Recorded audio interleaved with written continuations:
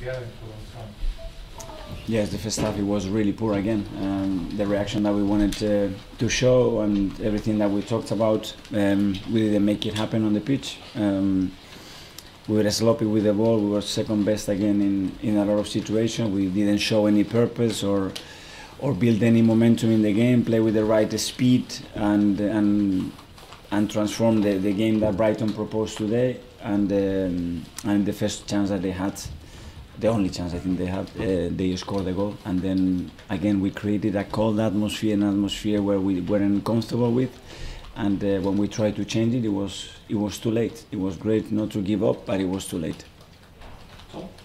Mikel, does it surprise you at this stage of the season that the players aren't switched on as much as you'd like them to be? It's not a problem of attitude. For me, it was a problem of the approach and the courage that we showed to play, and we didn't have that purpose. I know them, and we didn't have that intention to attack and step in and provoke the situation we want to provoke. And we're looking at each other too many times instead of taking ownership and doing what we have to do.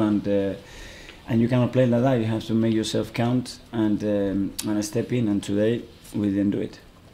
Mikel, Laka hasn't had a shot on target in the last 4 games. You know, he hasn't scored in open play since before Christmas.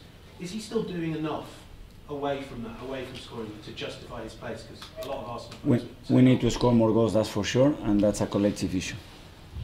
And you're happy with everything else he's provided? I know, I'm never happy, especially when I lose. I'm really upset. I cannot be happy. Mikel, you took Granit out of the midfield and put in a left back. You'd already lost Thomas Partey there. Did that weaken the midfield a bit too much? Would you do that again if you had your time? Well, especially the way I thought they were going to play and the space that we wanted to attack. It feels really well to play Emil in that position, and especially because we thought that space was going to be there as well for Granit to be used, which it was, but we didn't use it. So after the game, when you defeat the decision that you made, you have to write it before the match. After it's too late. Charles, the Martinelli's goal was sort of ruled out just on half time. I think it took 4 minutes for them to decide that. Do you feel like that's perhaps too long? If you can't work it out, it takes that long, that they shouldn't be overruling an on-field decision?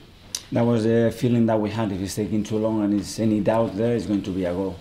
It wasn't the case, and it was a decision that we needed because that was probably the best moment in the game to try to change the momentum of the game, but it didn't go our way. Did today sort of underline how difficult it's going to be without R2 and the rest of the team? With all of the team available, we know how difficult and the challenge that we had ahead, that's for sure.